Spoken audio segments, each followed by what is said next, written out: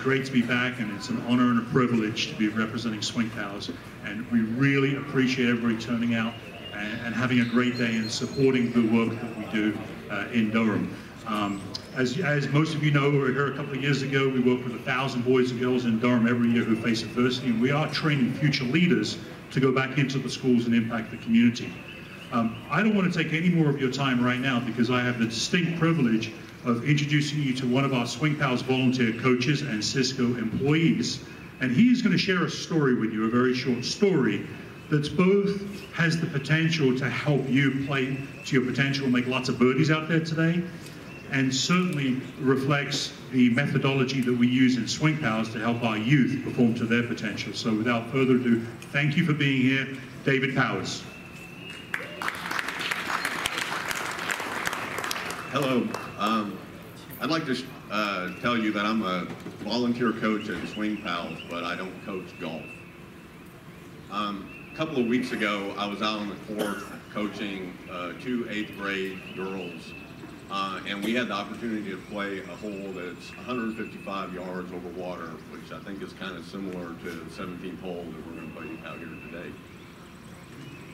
So as we were walking up to this hole, the students said, "Oh, that hole is hard." And another student said, "Do we really have to hit it? Do we really have to hit the ball over the water?" So at Swingpals, we call those limiting thoughts.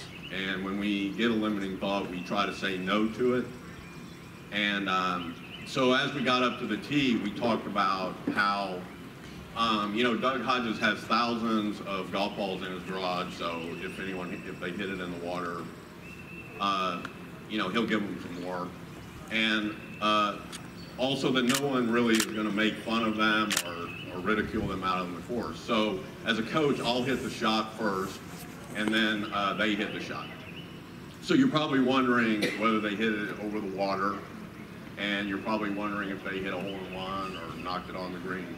Well, the point is, it really didn't matter because at Swingpals, we like to focus on that we're really looking for the process of improvement and not necessarily the result. And also, we're out there teaching the kids not to be afraid to fail. So, so what actually happened was they hit it over the water successfully, and it was a huge success, and we took a moment to associate it with that feeling and have them be able to call it back up in the future if they need to.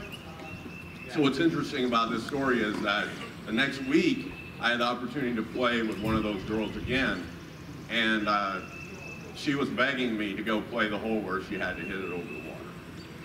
So, you know, at Cisco, as an innovation company, these ideas about not being afraid to make mistakes and also to have a growth-based mindset where you're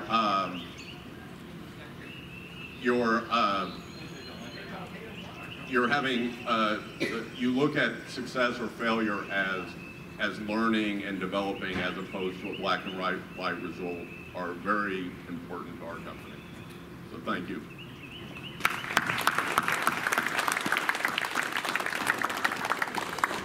All right, competitors,